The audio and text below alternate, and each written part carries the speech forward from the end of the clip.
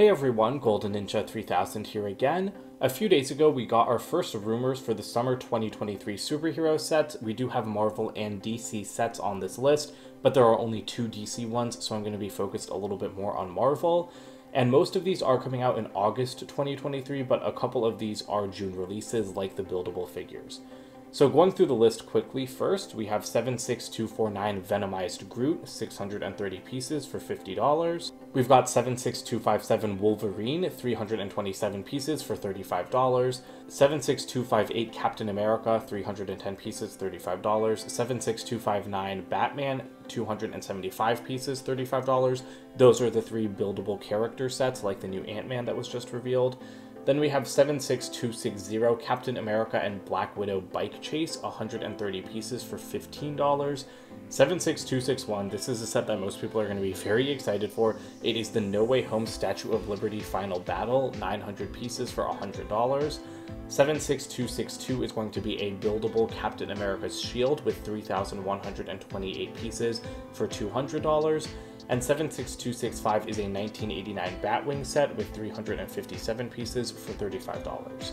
Now, let's go through this one by one. So, Venomized Groot, it's just a weird idea. Like if you saw my review of the 2021 Buildable Groot set, you'll know that I thought the figure looked pretty good, but the articulation was awful. It was so top-heavy, it would just fall over and break all the time. And Venom Groot is not like a thing in the MCU, which is like what LEGO primarily makes stuff off of, because the MCU makes Marvel things popular in the public eye. LEGO was doing Venomized minifigures for several characters a couple of years ago, but they haven't done it lately. And while I know that Hot Toys made like a Venomized Groot figure, and I know it's something that happened in like an animated TV show, it just seems like a really weird choice for a LEGO set to me. And like, did the last Groot set sell well enough to warrant this? I don't really think so. I also think it's weird that it's cheaper than the last set, because I would expect it to be more elaborate.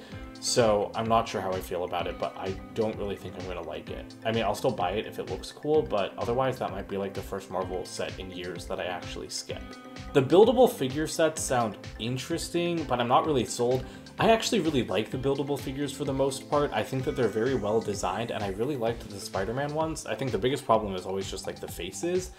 And the faces are a major issue here, because it's cool to see Wolverine getting one, and Captain America, but like, human-style heads have never worked well for any of these like construction figures that LEGO has made in the past. Just look at the ones from 2012, or even the Star Wars ones really rubbed me the wrong way. So I think that only fully helmeted characters should be getting action figures like this. I also hate the prices here. All 3 of these buildable figure sets are $35. I thought the $25 price point for the Spider-Man ones were perfect. $30 for Ant-Man, that's still okay, but $35 is now just absolutely ridiculous. I don't think the value for money is going to be there in terms of the size of the figure, and definitely not in terms of the piece count for a figure like Batman. So yeah, I think Wolverine might end up looking okay, but I think that Captain America and Batman are just not going to look good, and I'm worried about that. I am pretty excited for the Captain America and Black Widow Bike Chase set. I'm really hoping that this is an Infinity Saga set and it's based on Winter Soldier. A lot of these rumors came from Brick Clicker, maybe all of them, I'm not 100% sure, but he did say that Captain America and Black Widow would both be getting motorcycles in this set. That's a little confusing because they've never had a scene in the MCU where they're both on a motorcycle, like at least to the best of my knowledge, and I know the MCU pretty well. It could be based on Age of Ultron, because Black Widow did have her iconic bike scene in that movie. But honestly, I would really like this to be Winter Soldier based. I would love a Captain America figure in his stealth suit, and it'd be nice to get Black Widow with a different hairstyle. Although, I mean, I wouldn't be mad if they just reused like the body of the minifigure from the new Quinjet. But I'm excited for this set because I always love the Batman bike chase sets, especially like the new one from the Batman movie. That, I think, was an excellent $15 set. Like, I even bought a second one just to keep sealed because I like it so much. So if the Captain America one is anything like that, I'm going to be really happy. Then we've got the set that everybody is going to be the most excited for. Yes, we are finally getting one spoiler No Way Home set. I'm very surprised by this. Not the fact that we're getting it. I mean, it has taken almost 2 years. But, I mean, hey, better late than never. I'm still happy. What I'm surprised by is that LEGO is not doing like 3 smaller sets. They're just doing one big $100 set with every main character, which is something that I never would have expected from them. But this set does have 900 pieces for $100, but it's also got 9 minifigures. So I'm expecting the build to be absolutely minuscule, because in like the new Quinjet set, that's $100 and it's like 700 something pieces with 5 figures. But apparently the build of this set is going to be the head of the Statue of Liberty and some scaffolding with a brick-built Sandman. The 9 minifigures we're getting are Tom Holland's Spider-Man, Tobey Maguire's Spider-Man, Andrew Garfield's Spider-Man, Ned, MJ, Doctor Strange, Green Goblin, Doc Ock, and Electro. There's no word on Lizard. If LEGO skips him, I think that will be disappointing, because we won't have like the complete lineup of characters.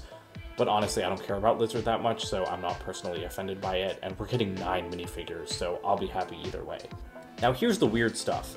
How is LEGO going to do, like with today's budgets and with how half-baked so many of their Marvel minifigures are, how are they going to do all of these minifigures justice in a $100 set? Look at the Sanctum Sanctorum. I think that had like 9 minifigures for $250, and half of those minifigures were hot garbage. Like the Iron Man and Spider-Man minifigures were nice, but like Scarlet Witch was half finished. What's like Ebony Maw was like just like phoned in. I'm really wondering how LEGO is going to give us good, like 9 good minifigures in a set like this. So the Tom Holland Spider-Man will totally be a repeat of the integrated suit from the Sanctum Sanctorum.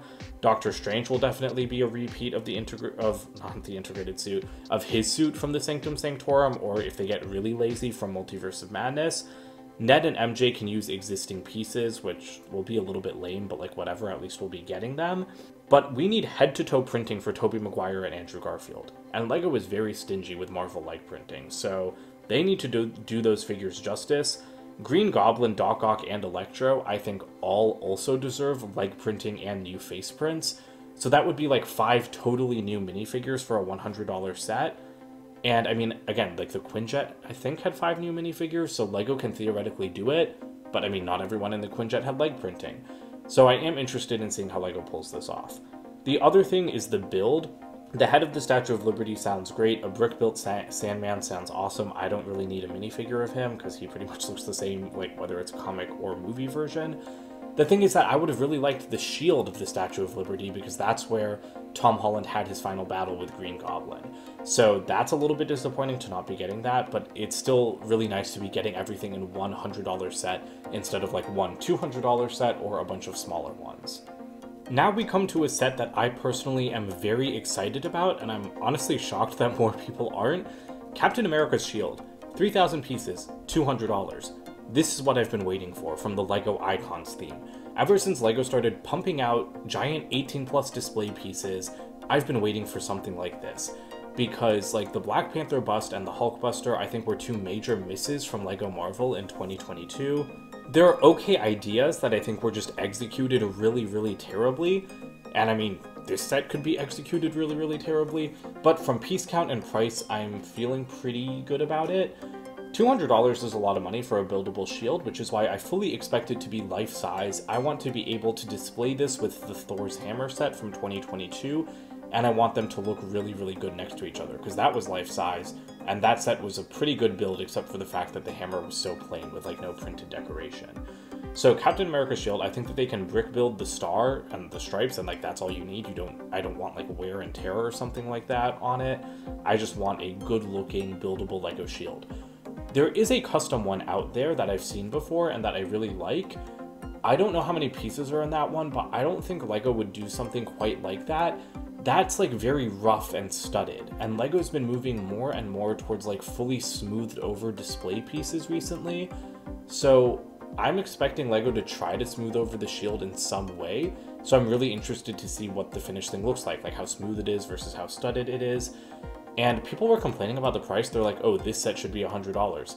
Like why? Why would you want a $100 Captain America's shield? Thor's hammer was already $100. If they did a Captain America shield at that price point, it would be the size of a dinner plate, and that's not what I want. I want something that is life-size or close to life-size. So I'm very excited for this. To me, this is like exactly the kind of 18+ set that we should be getting from the LEGO Marvel theme. Like other stuff that I would love to see would be like buildable Infinity Stones. Like a huge buildable Infinity Gauntlet one day would be really, really awesome. But these are the kinds of display pieces I can get behind, so I'm really, really excited to see this one revealed. Then finally, 76265 is the 1989 Batwing. That is our second DC set on this list. I think it's really cool to see a minifigure compatible version of it, because we got a Batwing that looked similar to the 1989 one in like 2019, but it obviously was not based on that movie. And we are getting a polybag based on 1992's Batman Returns movie, like a minifigure polybag this year. So it's great to see LEGO revisiting the older Batman movies. I have not watched them, unfortunately, but I really need to, because the 1989 Batmobile set is like one of my favorite LEGO sets ever. Like, I just think it is so well designed. And of course, we've got Michael Keaton returning in the new Flash movie. So I think it's very timely that LEGO is making this. It will include minifigures of Batman and the Joker, which sounds perfect to me. And I think it's going to be a really cool build. Plus, we are getting a set based on the Flash movie with a Batmobile in it, and I'm assuming it's the 1989 Batmobile because, like, that's in the trailer and everything. So if that's the case, those two sets will also pair well with each other. So I'm excited to see that one too.